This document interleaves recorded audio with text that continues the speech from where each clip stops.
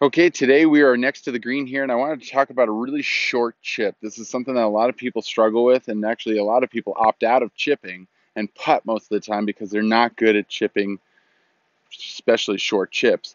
But today we're going to talk about how to hit that short chip for when you need to do that. Um, and here we have a ball here, and I'm going to the short flag here. The key to this is the short backswing.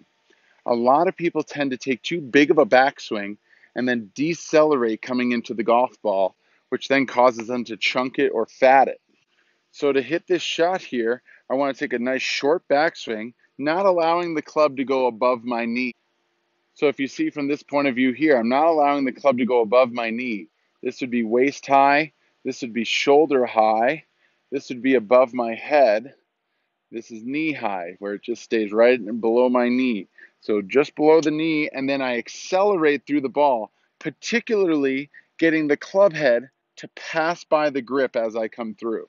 So I'm taking the club back short below the knee, and then I accelerate the club head past my grip on the way through, which will allow for the club to kind of come in for a nice, smooth landing on the ground. As that club catches up to the grip, it tends to smooth out on the bottom and kind of comes in for a landing like a plane coming down on the ground.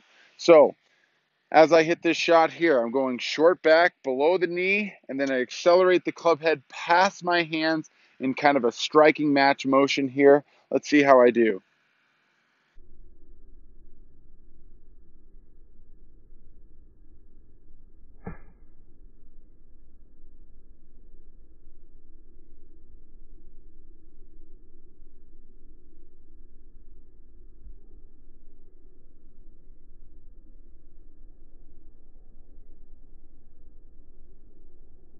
Well, there it is, the short chip.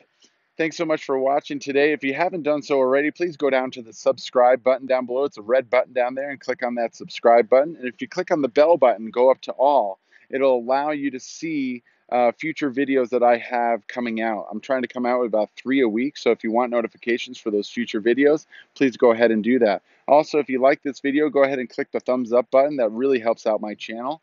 And then if you have any questions, please go ahead and go in the comments section below and go ahead and ask it. I'll be sure to reply to any comments or questions that you have down below.